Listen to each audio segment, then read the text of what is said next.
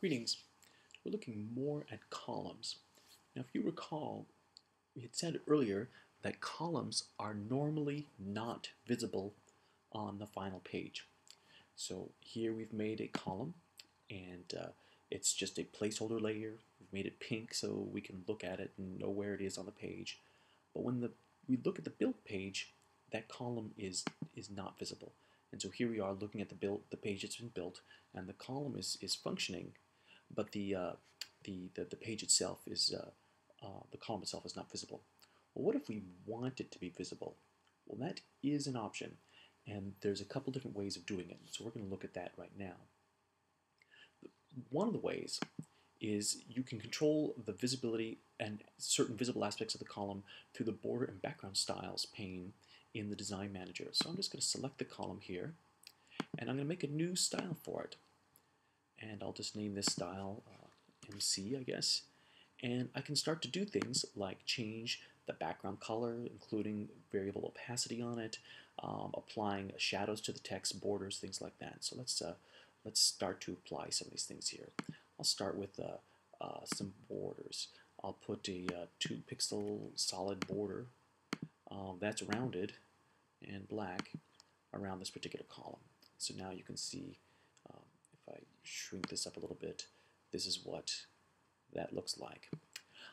I can also apply a box shadow on it. So let's apply a blue, or a green rather, box shadow on this, and with a little bit of feathering, and see how that looks.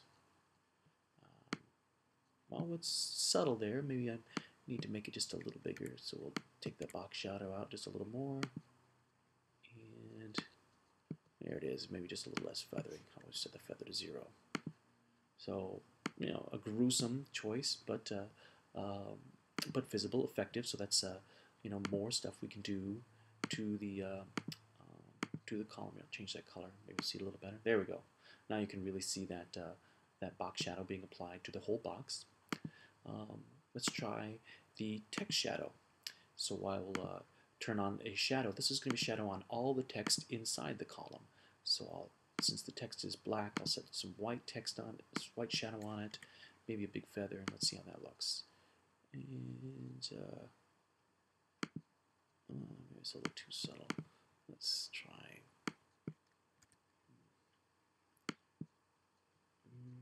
And just try some settings here until we are happy. I don't know if you can see that. It's a little hard. I should try a different color.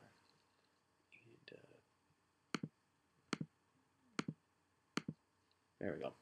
Now we can see the nice green text shadow there and our red box shadow. So I'm really just going to town on this thing. Other things we can do in here is we can set the background color for the column, and it can have variable opacity set here as well. So I'll make some other poor choice as far as the background color. Now the problem with setting the background color on the column is going to be very apparent once we see this graphic.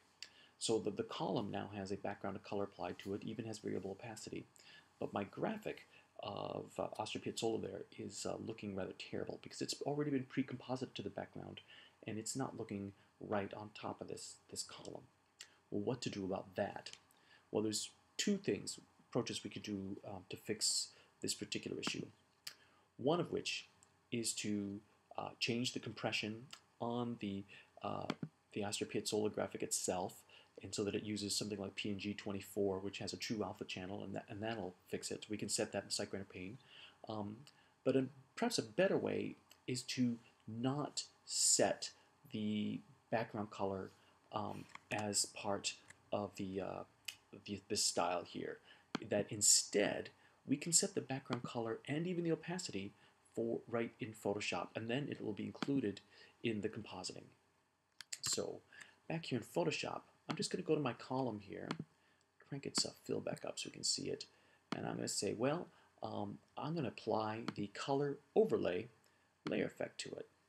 And now when they have the color overlay, I'll go and I'll choose. I think we were choosing a very poor purple before. I'll choose that purple. And I will also drag the opacity down just a little bit because that's the way I like it. And that's looking good. That's what I want my ugly column to look like. And this is what it's going to look like. So one way of making a column visible on the page is to apply the color overlay layer effects to it. If the color overlay layer effects is applied to a column layer, it will be visible on the final page and it will be bearing that particular color. If you have applied the color overlay layer effects, then the column is going to also respect any opacity setting that's applied to it. So if I apply the opacity setting now down, it's going to use that as well. Whereas without the color overlay, it would simply be invisible and the opacity would be irrelevant. So with that, let's just see how that looks. We'll build this out very quickly here.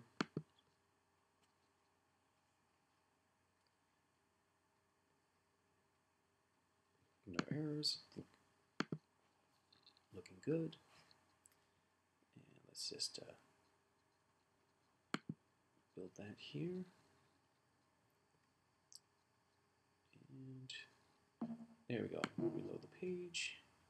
And there it is. So now the graphic is correctly composited onto the purple color. I forgot to, and from here, if we wanted, we could then do the other sorts of stylings that we saw before using the